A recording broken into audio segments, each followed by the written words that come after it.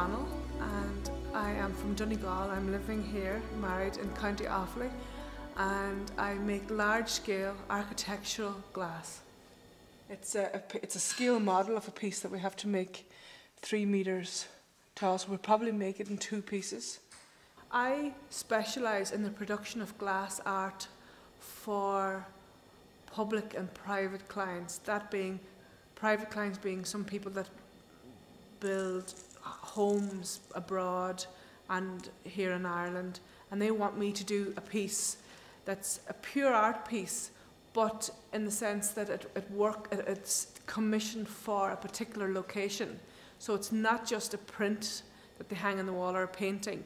So they invite me into their home to look at a particular area, and I make something for them to their price point and to their location within their timescale.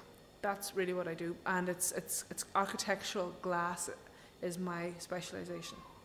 What motivated me to start my own business was purely really to be in full control of what I do, and to do something that I love. You know, the glass is just the most awesome material, and it just, every day it gives you something new, and the colours are so rewarding, and I make beautiful pieces that people want to buy, and I make them, you know, for private and corporate individuals, and also for private homes, and you know, it's just very satisfying, you know, to make purely what you enjoy to do. I think the best thing about running your own business is that you're in complete control. Therefore you're in complete control of your life. You can make your choices, you can make your blunders. If you feck it up, so be it. It's up to you, but you are in complete control, and you have a choice to decide, okay, I've got a great product here. I'm going to take it to Dubai.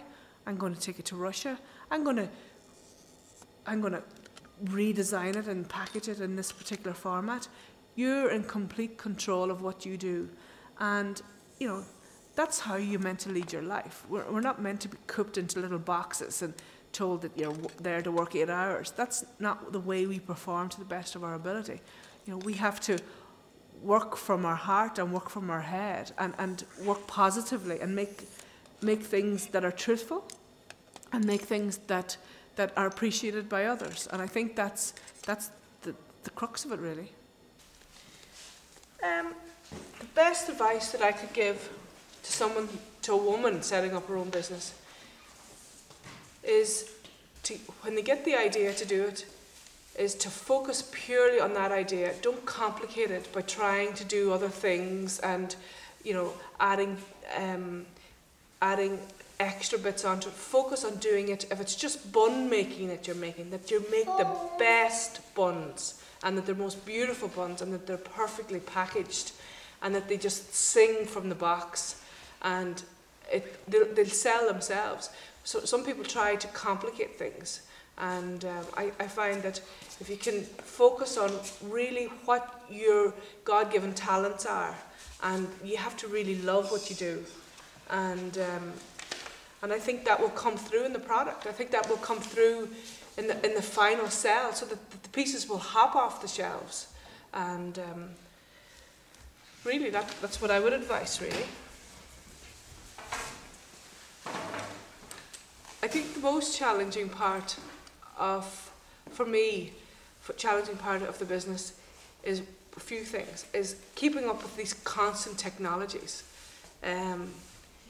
Is computers, you know, and you know, scanning items and emailing them, and Photoshop, and keeping yourself hot and up to date and modern, and that really, you know, you're required to do courses, and you're required to know how all of these things work, and so that's like another constant updating of technologies, and I think that's one thing that I think is a real challenge, you know, because sometimes I don't want to do those things. I just want to do what I'm good at, is the making.